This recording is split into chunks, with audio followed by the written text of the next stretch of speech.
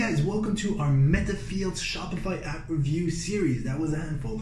So I'm Andrew from ecomexperts.io, and in this channel we review Shopify apps. So the goal here is that we want to avoid you to have to install all the apps to figure out which one you like, because remember, every time you install an app you're cluttering up your team code, and when you uninstall it the code doesn't get removed, so it slows down your store. So this is why always make sure you check out our videos to make sure we didn't review it yet, and if we did review it, to make sure that's really the look and feel you were looking for into the app. So today we're going to look at Metafields Guru.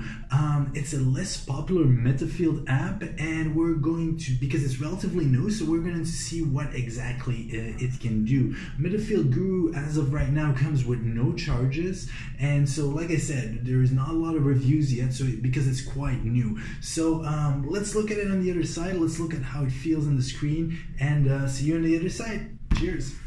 After you install and integrate the app with your Shopify or Shopify Plus account, you will be taken to this main dashboard. The dashboard looks simple, almost kind of vintage. You could say it looks maybe a tiny bit basic, but that's alright. In the top navigation bar, you can choose between resources, lists, bulk editor, import and export, help, and settings if you need that. We will start with the resource list as we are on that page right now. As the name says it, on this page you can browse through your shop resources, and there is a search option, which is great.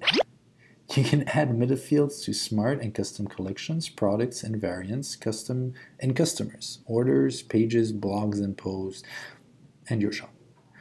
I'm thinking to start with the page object as we did in our previous videos. So let's see if we can find the page we want to edit. Let's click on the page object. Again, we are presented with a search button and list of items. In our case, we want to edit the Metafield app page. Here you can see and edit all the Metafields we created using another Metafields app, so that's a pretty cool feature. But we want to create a new Metafield for this particular page. Click on a blue button that says Create Metafields, and a new Metafield appeared. This looks good. You can actually finish almost everything from this field. First, we have a key which contains the name or label of the specific Metafield. A good way of thinking about it is understanding it as an identifier. We will go with, let's say, ingredients as key. I don't know. By the way, you can check out our other video we made explaining all this, generally explaining Metafields. We need to enter the Metafield namespace next. Namespace is used to group different Metafields together in a logical way. If you don't have a lot of Metafields, you can just use local or global. We will leave it as global just for the sake of time. Next, we have value type. We want to start with video. Oh, we can just add a string, integer, and JSON. All right. For us users of Metafields, having the ability to add JSON is a huge plus. This means you can store a lot of strings or integer, or just store data in general in one Metafield.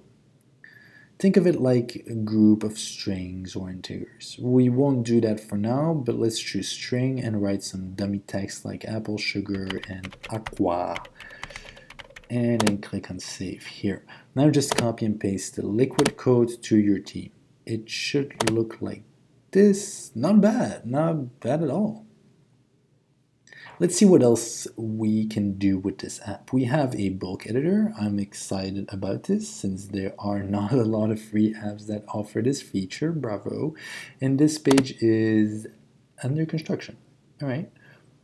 Import export, same story. Help center is not under construction. Fantastic. You can chat with the customer support, and the knowledge base has 3 sections. And that is it for this app. What we like about the app is that it's frankly really easy to use. Everything is in one place, which is great. Unfortunately, there are a lot more things we're not a huge fan of. First off, all right, the design, it's a bit harder around the corners, and there is not a lot of options, just text and numbers which is what you get on the free plan of other apps, but then you also have the JSON. So also the bulk editor and import export is a must for the app of this type, we believe. I mean, this app has great reviews, and again, this is like every other app we review. You have to decide whether it's a fit for you. I can see some clients for which this app is a great fit, and other clients for which this app is not a great fit at all. So it really depends. Alright guys, that is it for today. What did you think about it? Did you get some useful info out of it? Is this helping you? If not, let me know. Comment, like, subscribe. It really helps us to know whether we have to put more effort into making these videos or not. Also, make sure to check out our Facebook page or LinkedIn page, because that's where we post news regarding Shopify. We try to give you news-sized bits, not clickbait, just really news-sized bit information so that you can stay up to date on what's happening in the Shopify world. We try to make the title that way so you don't have to click on the article, so you can just title read and give you all the most exact and precise Shopify information. So that you can find on our Shopify, on our Ecom Experts Facebook channel and on our LinkedIn channel. So you can just subscribe to those, and you will be always up to date with what's happening in the Shopify world. Thanks so much for your engagement on these videos. I hope you like them. Like, subscribe, and everything else, and we'll see you in another video. Ciao.